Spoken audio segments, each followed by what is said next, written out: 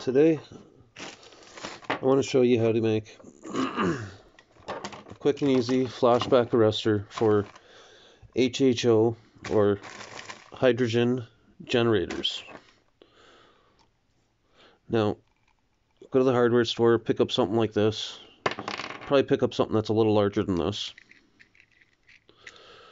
And you're going to want to stuff it full, as absolutely tight as possible,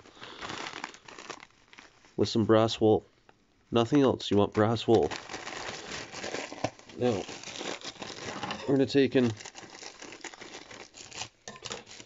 cut open the bag. You're going to take out your brass wool. You're going to want to cut some pieces off of it, or tear.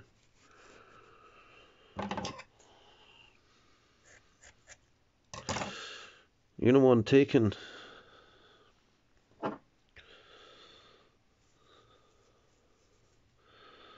stuff it in there as tight as you possibly can get it in there. Now go get yourself something to stuff it with.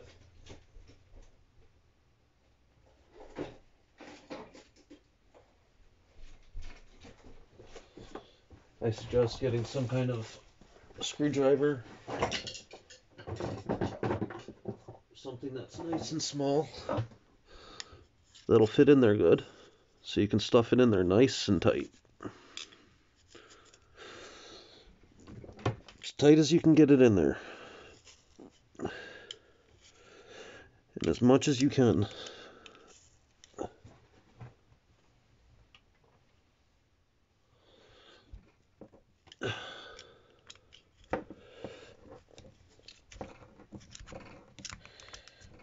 Stuff it in there good.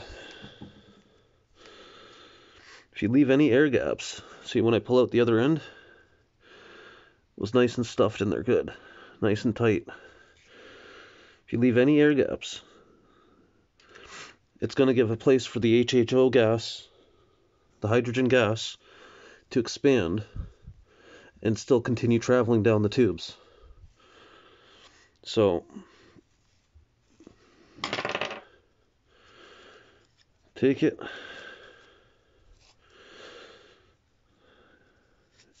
stuff it right down in there, nice and tight.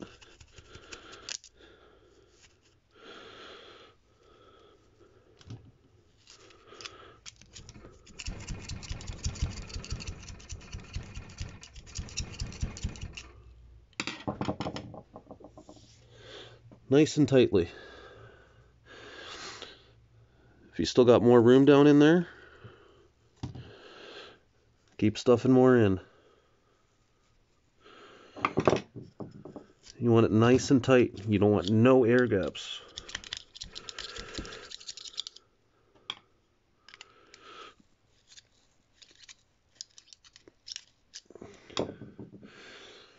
Pull some more off.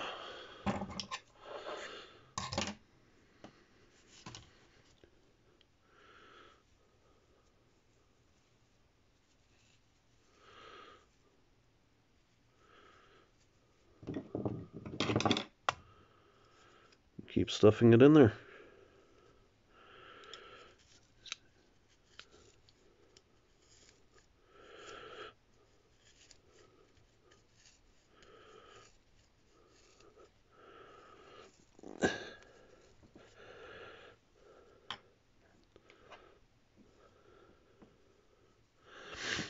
Yeah.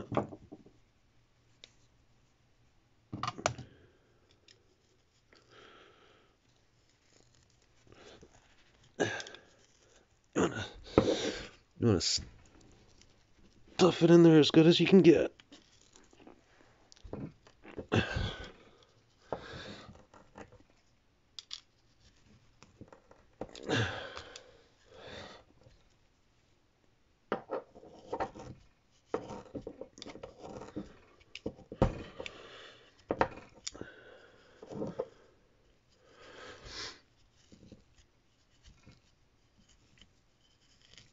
Just keep stuffing it in there until you can't get no more in.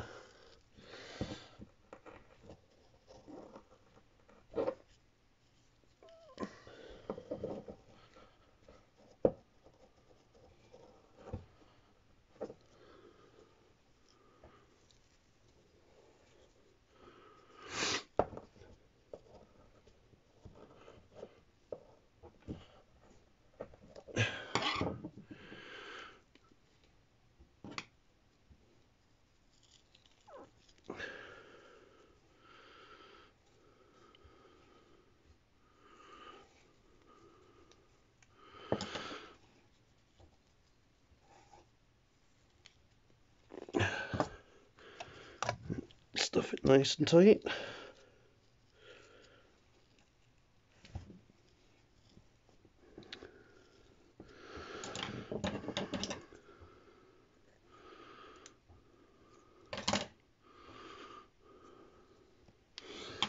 And when you're confident that you have it stuffed full enough that you can't put no more in it at all, put your other cap on.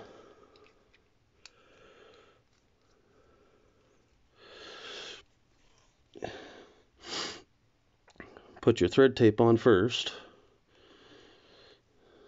and then put your cap on.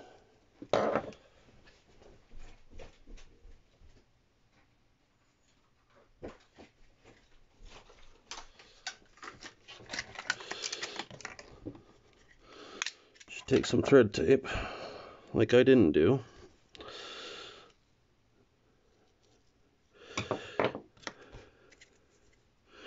You're going to want to make sure that you got a nice seal, right? So you're going to take your thread tape. You're going to want to wrap it around your threads. Make sure you got a nice good seal.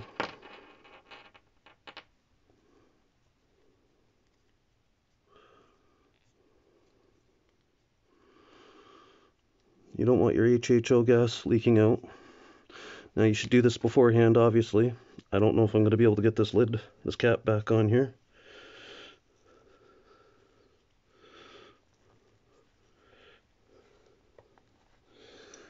Definitely not.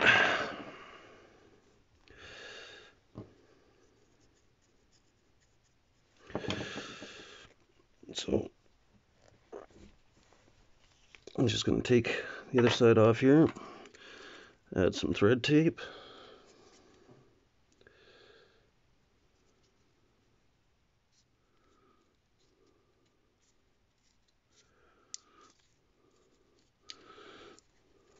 Nice and sealed up.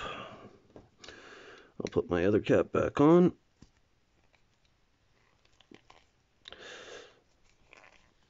I'll tighten it down better after, but for now, I'll stuff that down into the other end.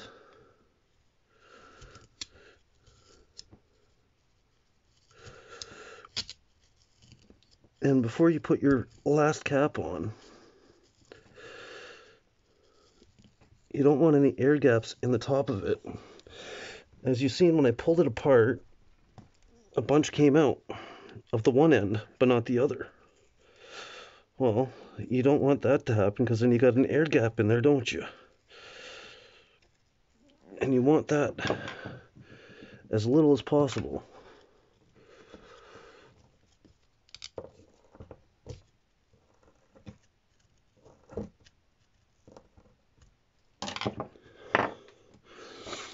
So I suggest taking a bit, stuffing it in the other end before you cap it off.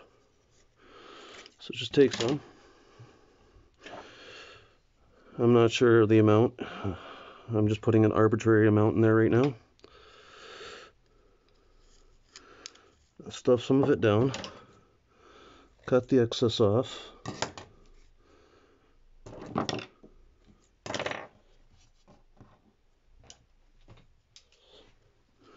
And I'm going to stuff the rest of this down. And then